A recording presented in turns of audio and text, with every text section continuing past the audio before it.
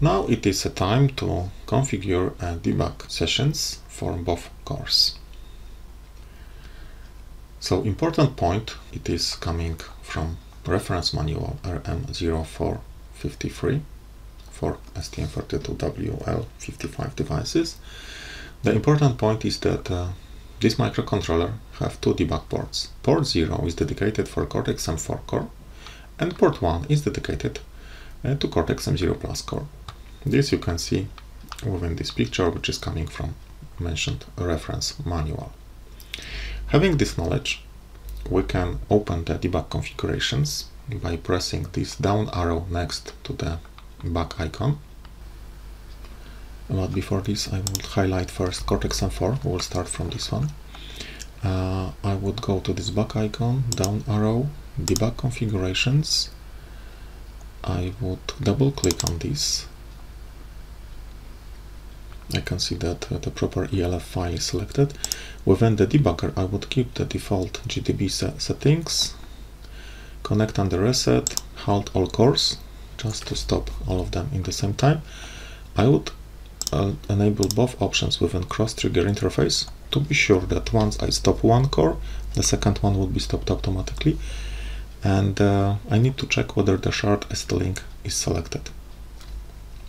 So all is configured properly. Then within startup, I've got the default load image and symbols only for Cortex-M4, and I would extend it to load both binaries, so for Cortex-M0 Plus and Cortex-M4 in the same time. So I go to Add, select Cortex-M0 Plus, build configuration debug, and I would disable load symbols. This we will do within the debug session for Cortex-M0 Plus. I press OK. So we can see that we will build and download both, let's say, binaries, both projects at the same time. And the first one which would be run would be Cortex-M4, which is really, it should be like this. If you will have a different order, you can move it up and down using those two buttons. Now I can press Apply, but now Debug. Okay, and Close. And now I click on left button on mouse on this Cortex-M0 Plus project, go to configure the debug session for this core. Go to back icon, down arrow, debug configurations, double click on this Cortex-M+C++ application. I can see that now Cortex-M0 Plus ELF file has been selected. Go to debugger. I need to increase this number, port number, because the first port has been selected for Cortex-M4, and we are now using the next one from the GDB server. So access port is correctly selected. We will disable reset because we don't want to reset the micro once we will load the symbols for Cortex-M0 Plus.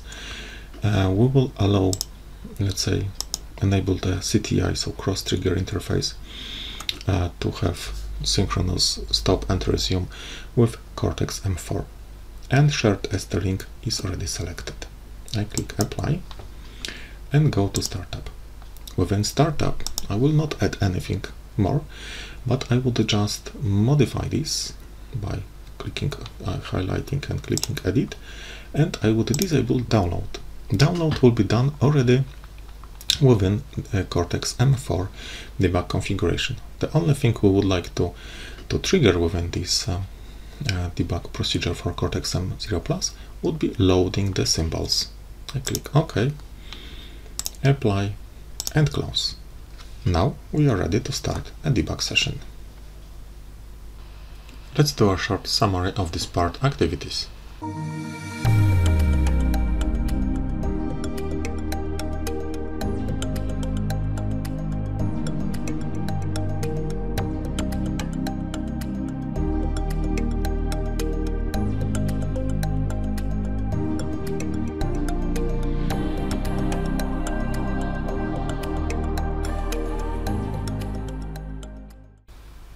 Thank you for your attention.